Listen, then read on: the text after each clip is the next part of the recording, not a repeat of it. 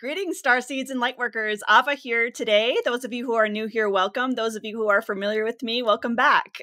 We are trance channeling the Pleiadians and the Living Ma, a group of collective that is very vast of benevolent beings here to help us in this time of transition on our planet. And we've got a question really interesting from Mayor. Thank you for your question. He writes, is the New Testament mostly forgery? Were the Quran and Hebrew Bible corrupted? And why did the Abrahamic religions come to be? I know these are three separate questions, but they feel intertwined to me. So we're going to ask it as this bigger question of what was going on with these ancient texts. You know, how did all this happen, right? How did all this come into the religions as we know it today? And what about their sacred texts? You know, like what's going on there? So great question. I'm going to go ahead and go out and I'm going to put you in touch with the Pleiadians and Living Ma. Here we go.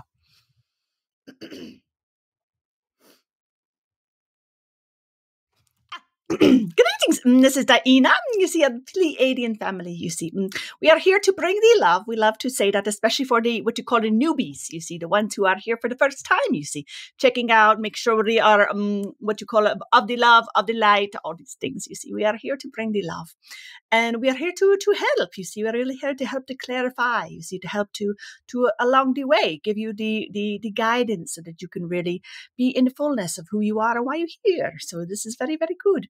We have a little more of a curiosity question around what you have in the historic record, you see, of your earth, you see, around the religions and the books that go with the religions, you see. This is very interesting because, you know, this Ava, the one that is channeling here, has a little bit of a mission, you see, with what you call the Saint Paul, you see, Saint Paul. And he is here to clear up a lot of the confusion, you see, but this is really not the right platform for Paul to be speaking through. He's going to do it more in the written form with the Ava at a later date.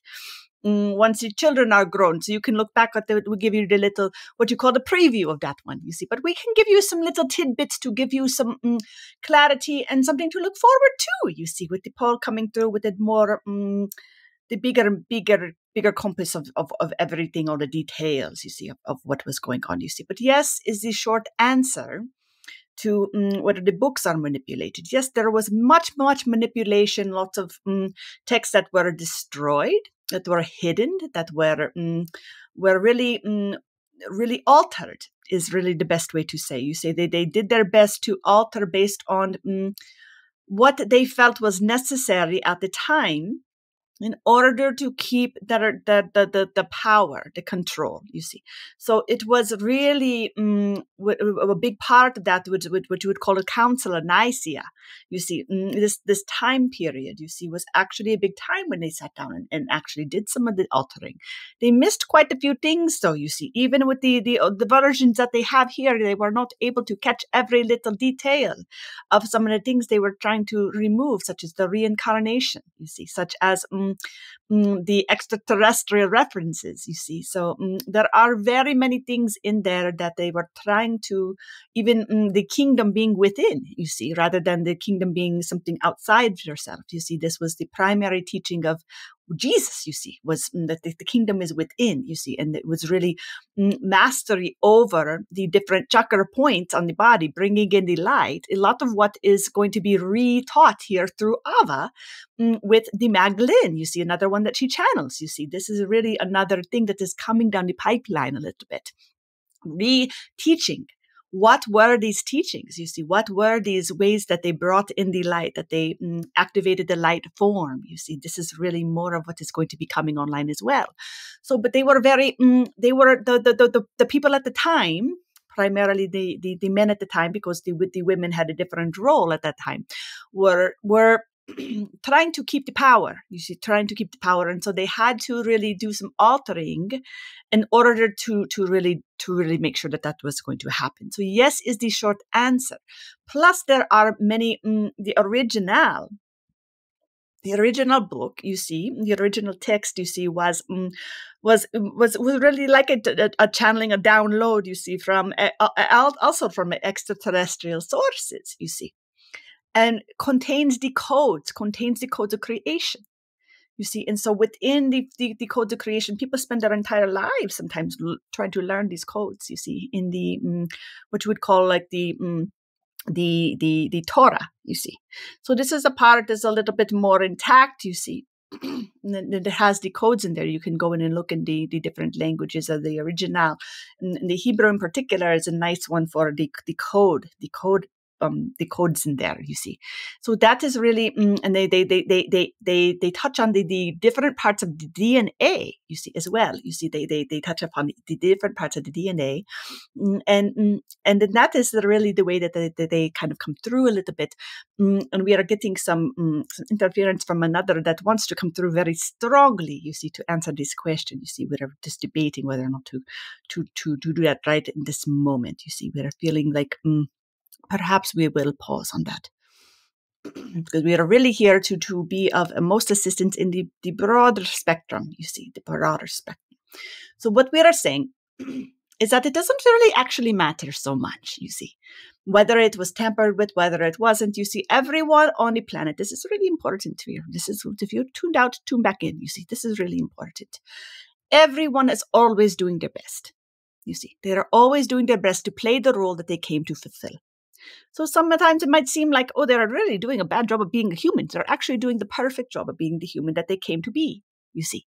We're all doing our very best job, you see. So to give each other a little bit of grace in the puzzle here, because we are all here to help one another, to be a mirror and a reflection of one another, and to help the puzzle pieces all make sense together. You have to have the dark pieces with the light pieces, and you have to have it all make sense. You see, they don't go together unless they all go together. You see, if you have one puzzle piece missing, it does not feel complete, you see. So everyone is doing the best job that they can. So even if it feels like, well, why are they going around changing all the books and burning all the books and turning the information upside down and backwards, you see, and not giving us everything that we really know that is in our ancestry that they knew to really be the full human, you see. Well, this was a little too threatening to have so many full humans running around and not so easy to control, you see. So that period we're coming to an end, and we're coming back to the period where it is really in the timing to be in the fullness again. So this is really cycles of time. You see, cycles of time. You see, so the religions themselves, you see, become constructs that provide for, on one level, structure for certain humans that come in that need this structure. And for others, it creates walls of what it feels like prison, you see.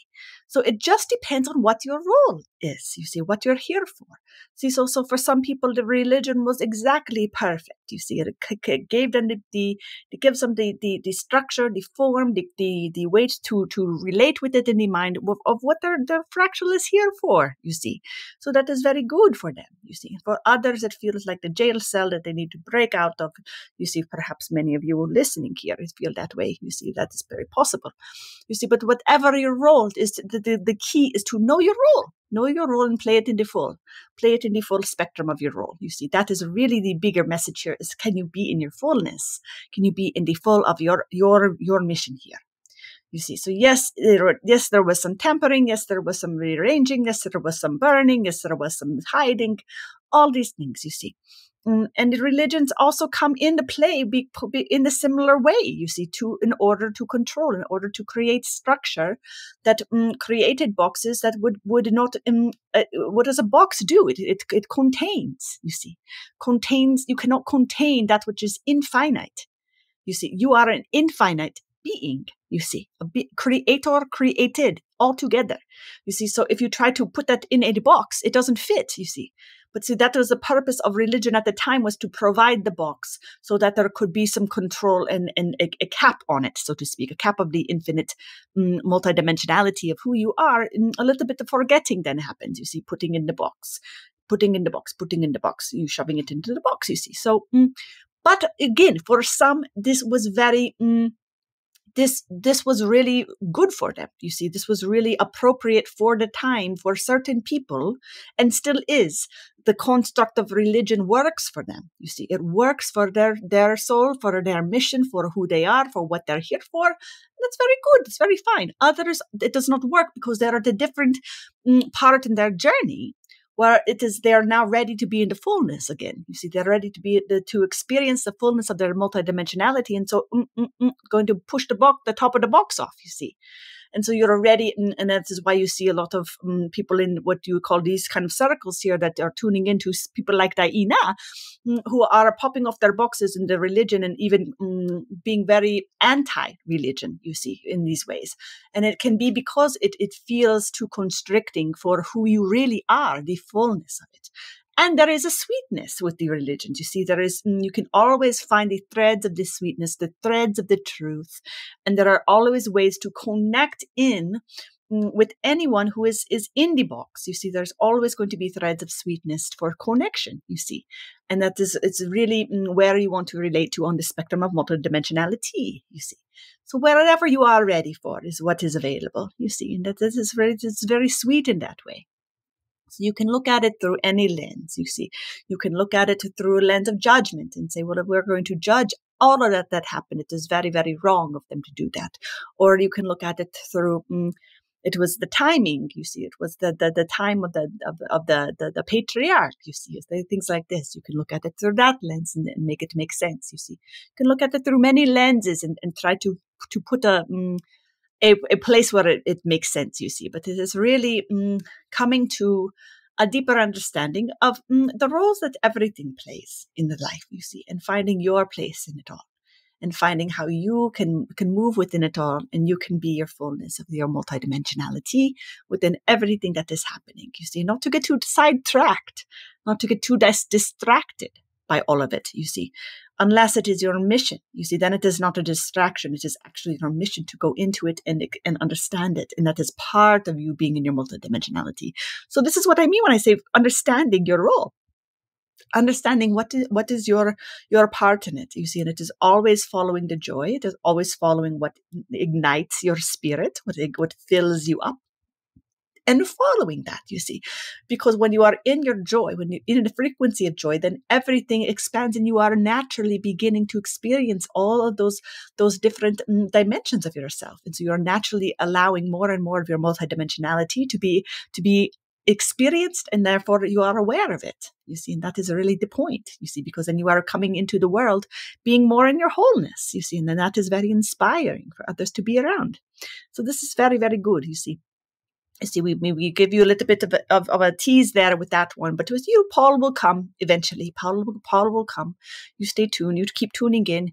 You look for the books eventually. You see, Paul will come and will give you all the story, because this is his karmic completion in this way. You see, to come back full circle and give the fullness of the story. We won't give too much away because it is a fascinating read. You see, so we'll leave it at that. Blessings to you all very much. We love you dearly, and we are so grateful for you showing up every day in the forum and doing your best job. Very, very, very, very proud. I trust that message was exactly what you needed to hear today. And if it was, go ahead and give it a thumbs up, share it with your friends, like it. And if you would like to get a reading with DiYeena, or you have a question that you would like answered on one of these shows, go ahead and you can pop your questions in below. You can head over to our website, avaorah.com, and you can get a reading there. You can go and sign up for a reading. We've got a few slots available for readings coming up here. I believe next month is when we have some openings. So go ahead and pop on over there if you'd like. So grateful for all of you in this community. Thanks for continuing to show up, and I love you all. We'll see you again very soon. Blessings.